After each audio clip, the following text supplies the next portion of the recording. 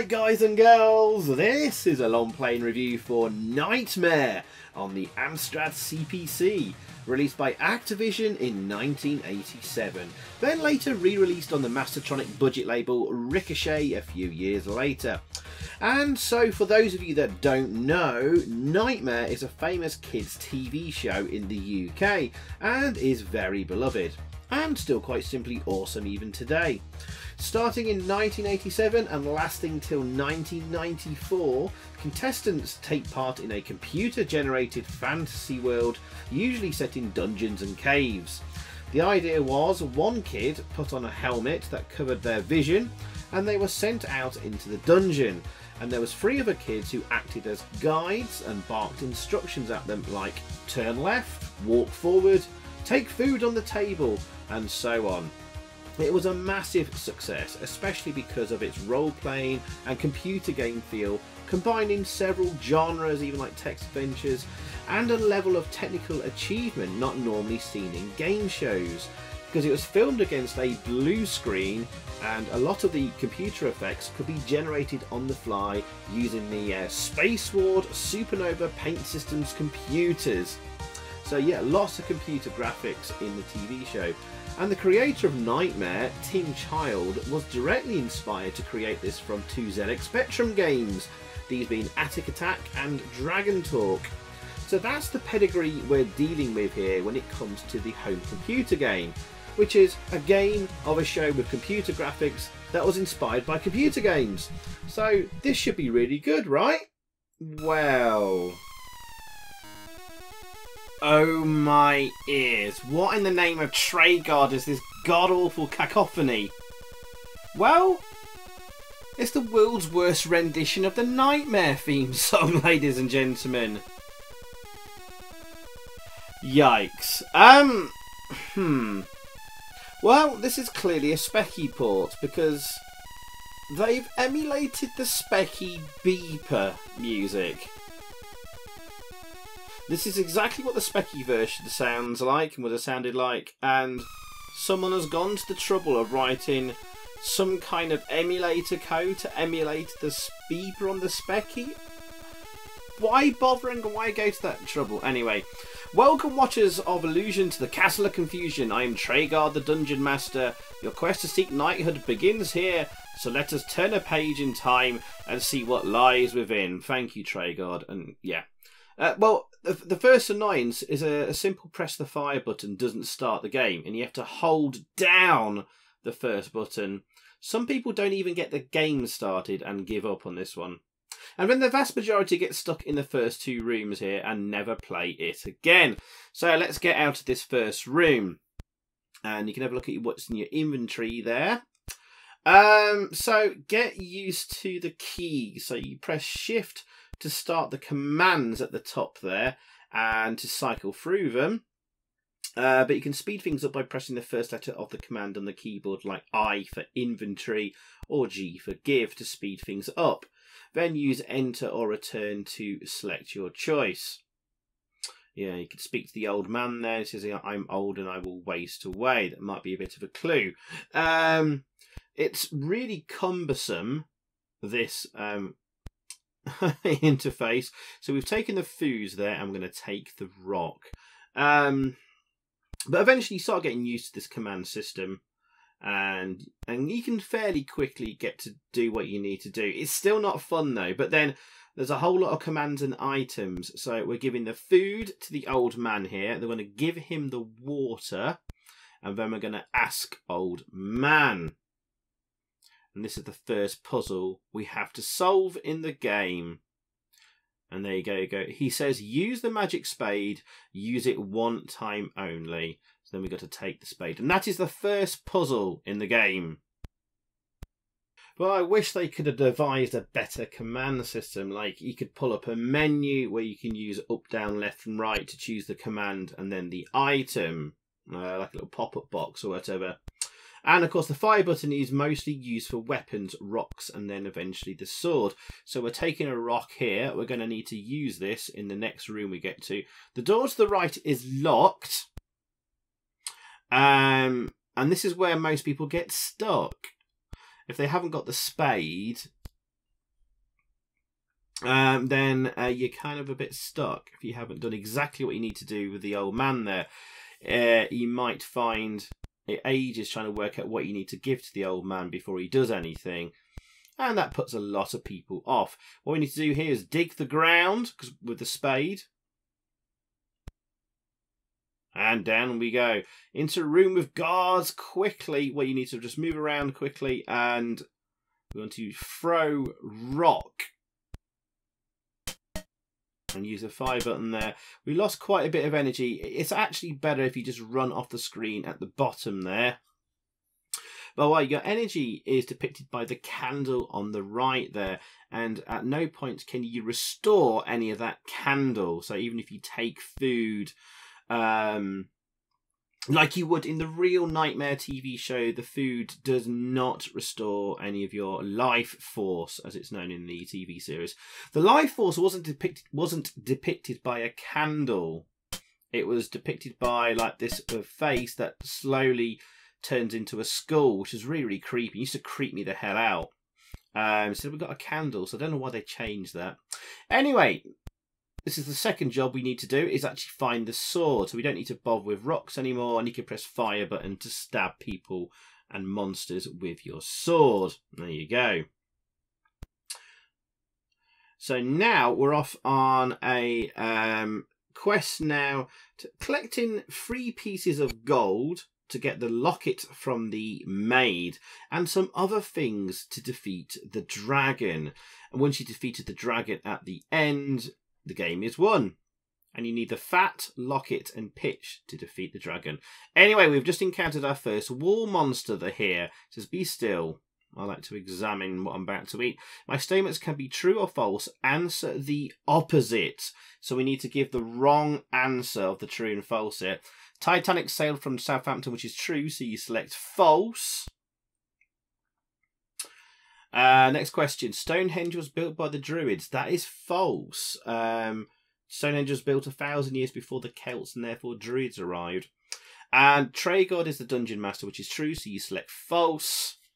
So you could get tripped up there by giving the actual correct answer, but there you go. You can go this time, but next time I will be less patient. Right. So we need to take the gold here and then get out of here pretty quickly.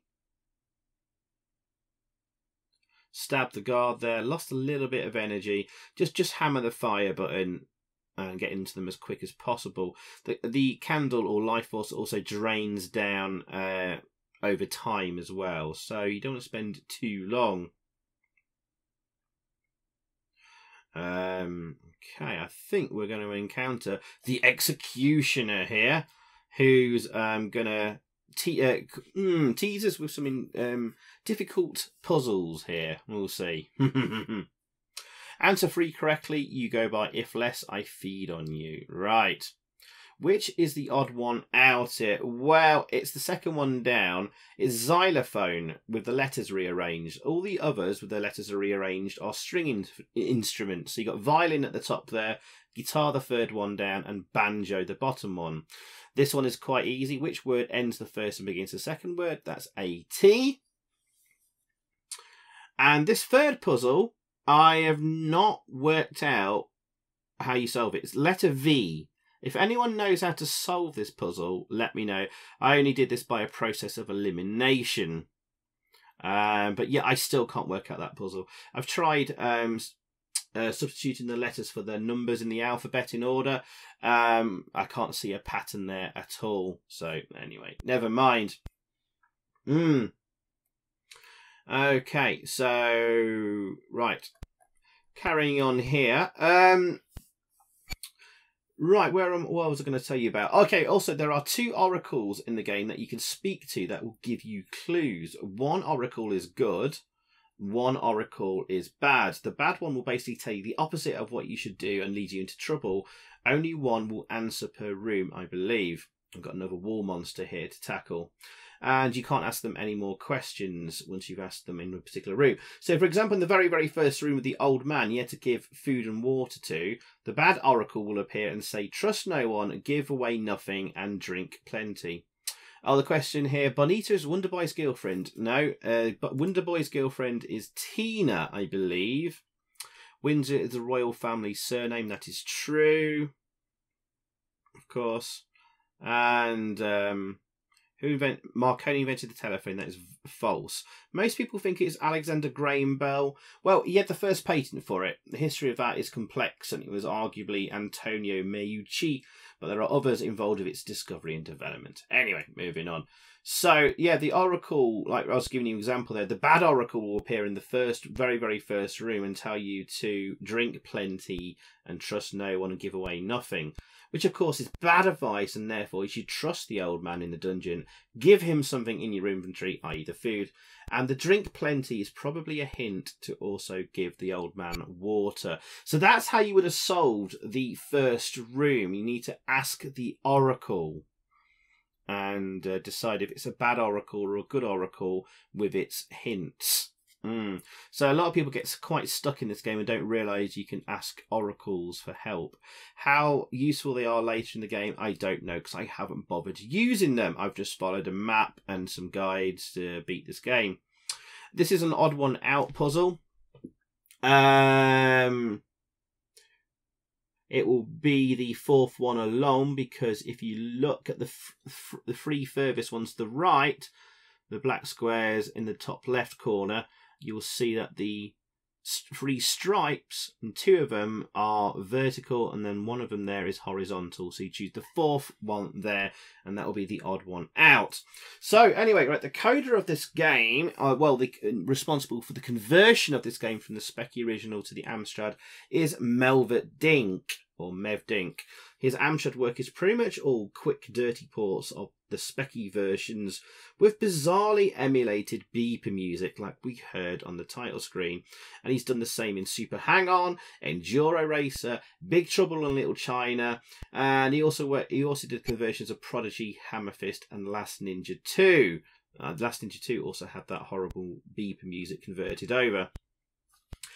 There's a potion here. The potion will allow you to cast spells. We're going to drink it in a little bit when it's safer to do so. But the credits for the Speccy coders include John Paul Eldridge, who often did a lot of music on Oliver Twins games. The odd one out here is... Let me try and remember. The furthest one on the right there, because it's got vertical stripes, not horizontal stripes like the two previous ones, like numbers 3 and 4. It's number 5 there. M. Dean got a credit as well on this game. Not sure what she did. No other credits on the Amstrad. And Saul Marchese on graphics. Again, he did art and 3 of Mev Dink's CPC conversions in Big Trouble in Little China, Enduro Racer and Super Hang-On. But he also did some really good stuff on the Amstrad with Afterburner, Galaxy Force, Aliens the UK version, and Ghostbusters 2 on the Amstrad. Right. So we're off to, I think we're off now to find the maid and get the locket. Oh, monsters. Yeah, I think what we're going to do is we're going to drink the potion here, and this will allow us to cast spells from now on. We're doing this in a location where monsters aren't spawning, but don't stand around too long, or Merlin will appear there and monsters spawn attacking you. Right, so we should be going to the maid's bedroom now. I'm going to talk a little bit about the other versions of this game. So the ZX Spectrum version. So obviously the CPC version is a direct port of the Speccy, bloody beeper music included. So it's pretty identical. The main game window is all monochrome though, although the CPC version has different colours for the sprites, as you can see, but there's not much to write home about. But the Speccy version does run slightly faster. We can't talk to the maid here. There must have been a clue elsewhere, but what you want to do here is give 3 pieces of gold, and then you can take the necklace that you can see around her neck. You need this necklace to defeat the dragon. And take locket. And there you go. The locket has disappeared from her neck there. As I was saying, the Speccy version runs slightly faster. Commodore 64. Oh, hang on, before we do that, there's a locked door here that you can't seem to open any other way apart from using a spell. Sorry, I made a mistake in my selection there. So, spell, and you want to use Casper. Casper is used to open doors, and that door can now be opened with that spell. And we got an odd one out room here. So what you want to do, you see, look here is the white square. If you're going clockwise around these puzzles and the pieces, the white square always follows the oh, sorry, my apologies. The black dot always follows the white square going clockwise. The odd one out is the first one on the far left because the dot is preceding the white square. Anyway, so that's your puzzle solved there. Commodore 64 version has a nice tune on the title screen, but it isn't the famous theme song, so why bother? Anyway, in-game, despite the graphics being a lot blockier, and still in about 4 colours, this looks a bit better, actually. Feels more colourful. Especially the main sprite. The main sprite looks really good, actually. It's still clunky as hell as a game, but it's probably the best 8-bit version just for that. But there's no music in game, which is surprising for the Commodore 64. Next, we got move on to 16-bit machines. Atari ST, the only other version. So it's identical to the 8-bit versions, but with a lot more colourful graphics. Looks like they've imported the ZX Spectrum and CPC version graphics though, and just recoloured them. Music on the title screen again, but that isn't the famous theme song from the TV show. But it's probably the best overall version, but that's not saying much. 4 years later, a new Knightmare game appeared for the ST and Amiga, which was pretty much a clone of Dungeon Master and bared little resemblance to the TV show. And you can also find a board game released by MB Games of Knightmare in 1992, which is kind of cool, and 7 books to tie in with the TV show. And you can also see on Ashen's channel, they did a remade version of Knightmare with the original cast, starring Ashens and others, for a one-off special of Knightmare. And it's a shame that he didn't return for more, though. But that's a very, very good watch. The monsters here. Right, I think we're now searching for the pitch, which is should be in this one of these dungeon passages. So we got a spade earlier, and we had to dig the ground there. Now, you need to explore around these dungeon passages. The one we just started with there, and the one to the left.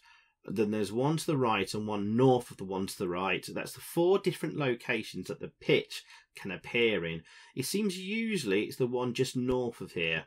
I think the pitch is like a black tar-like substance. It's a bit of an old-fashioned name. Might confuse a few people. This is quite a confusing game for a kid to be playing. There it is. It looks like a black substance. This pitch is needed to defeat the dragon. And we're now very, very close to the end of the game. So I'm just scrolling through my notes here. Part of this solution, what I'm using was written up by Nish Campbell of cpcgamereviews.com. And very, very handy. And I've been following a map and other tips and solutions from various ZX Spectrum magazines of the day. Talking of magazines, I went looking for an Amstrad Action review and I couldn't find one. I don't think they ever reviewed this game. If they did and I'm wrong, please let me know. But I went through all of 1987 and 1988 issues and I didn't find a review of Knightmare. Maybe they might have reviewed the Ricochet budget re-release. I don't know. As for my review, guys, I find this hard to score, really. The graphics are kind of detailed, but it doesn't really feel like Knightmare with the graphics. The game doesn't really feel like Knightmare that much, say for a few certain things in it. There's no sound. The music is terrible on the title screen. But it's actually a fair... Once you get into it and learn what you need to do, mostly read the damn manual. Most people go into this game without reading the manual. I can't figure out what the hell is supposed to be happening. Oh, we just found King Helmet here, and you can talk to the king if you want to, although he doesn't really help much. And we're very, very close to the dragon. There you go, it said that a dragon lies in the dungeons. But yeah... It's better than I thought it was. First impressions are that this is terrible. Maybe like a 3 out of 10 kind of game. I'm going to be a bit more generous. I think you need to spend a bit of time with it, learn it. There's probably quite a bit to this game that you don't realise. So overall, I'm going to give this a 6 out of 10, which might surprise a few people. But you need to read the manual. And there's plenty of clues in the game by talking to the oracles that people just don't know about because, again, they haven't really read the manual. It's still pretty confusing, and some of the questions and puzzles are quite tough for kids to solve. Here's the dragon. What I've done there is use the anvil spell to take out the enemies, and what we need to do now is throw the fat, throw the locket, and then throw the pitch. And apparently, that kills a dragon. Way! And there you go. We have defeated the dragon, escaped the dungeon. And there's Treguard. Ha! You have beaten the dungeon of deceit. Congratulations, you have earned your spurs as a knight. My dungeons hunger for you still. And there you go. There is Knightmare on the Amstrad CPC, and basically the ZX Spectrum because it's identical. Anyway, yeah, I'm going to give this a 6 out of 10. May seem a bit generous, but there's a bit to it. A bit more to it than I thought there was. But it's, in terms of comparing this to the TV show, it's not a great license at all. But I suppose they've tried hard and fallen short. And I'm sure Treguard was not very well pleased with this. Anyway, thank you for watching. I can't cope with any more of this music. Thank you guys, take care, and goodbye.